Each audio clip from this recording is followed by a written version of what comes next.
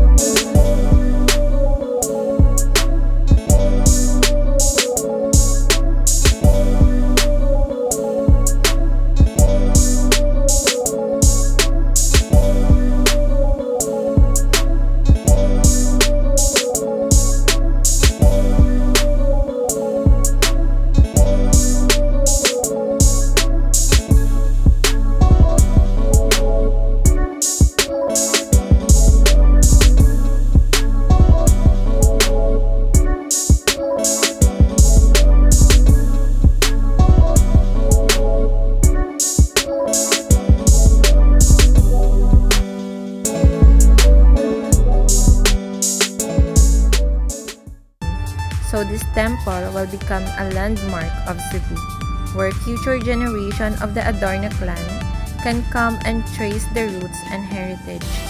Explain a brass plate plastered on the wall beside Leah's statue. Ito po yung baba ng temple.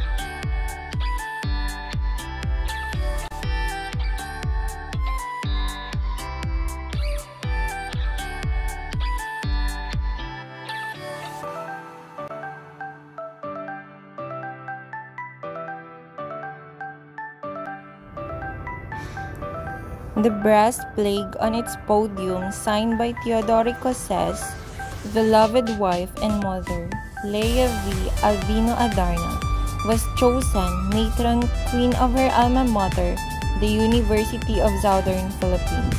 This bronze statue portrays her composure and regal bearing when she was crowned. May the beholder discern her innate beauty, poise, and gentleness. The main structure houses 24 chambers that holds Leah collection from antiques to Chinese jars to a library of books.